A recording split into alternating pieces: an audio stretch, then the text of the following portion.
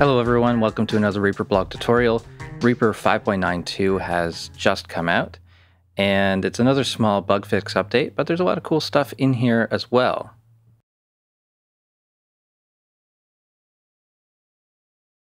Let's start off with the ruler.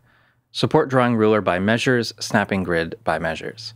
So right now I've got my ruler set to measures, beats, minutes, and seconds. We can change this to measures, beats, and that makes it a little more simplified there. My grid lines are on a whole note or 4 beats, and in 4/4 that means that there's a grid line on every measure.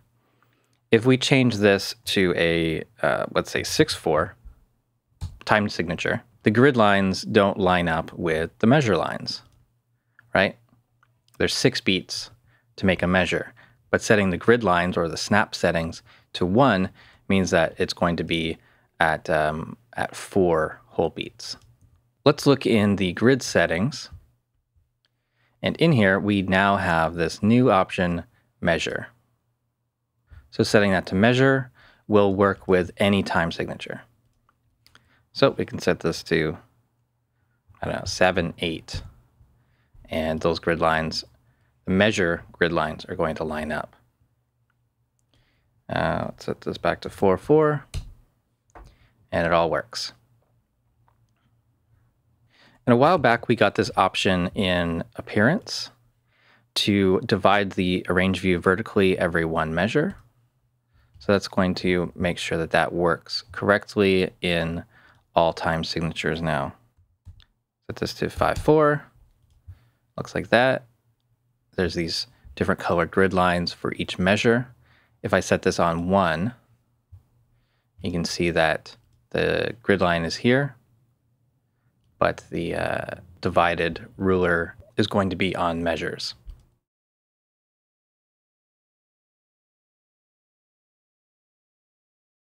Next, we're going to open up the MIDI editor, and this is a really quick change they've done here in the file menu. And for when we're looking at the MIDI note name section, they've now renamed MIDI note name, the menu, load, save, and undo. Just the names of these items in the menu are now going to be MIDI note CC name, because that more accurately represents what you can actually do in this menu.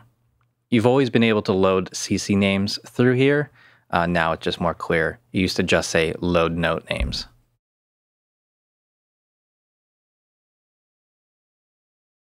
When we're using the render queue, writing BWF metadata and including the project file name in the BWF data, there was a bug when you add that to the render queue. The bug was that you would get the temporary project from the render queue as the project file name in that rendered item instead of the original project.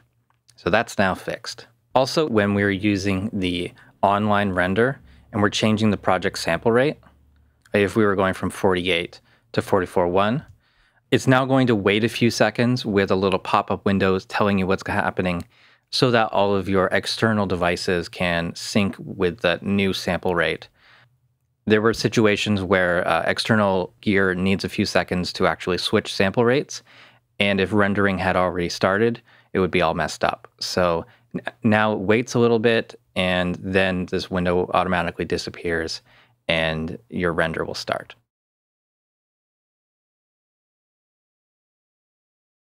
With the video processor, they've now improved the updating of the TCP parameters, which means that if you're automating any of these controls in the video processor and this window is closed, these the track panel indicators for the value is going to update as long as you're in read mode. And it used to be that these parameters in the TCP wouldn't update if the video window wasn't active. I was running into a few problems where I was automating copying settings from different parts of the project, and these parameters wouldn't show the correct value when I jumped to it. So I was having trouble with automating. I use the video processor a lot for making these videos, so that's a really big, helpful change for me. If we go into reaper.ini in the Reaper's resource folder and scroll down to the Reaper video section, that's about line 1553, there's this new option, SMP equals, it'll say 0 or 1 or default. and it's an experimental option that they're trying out with multiprocessing for video processors.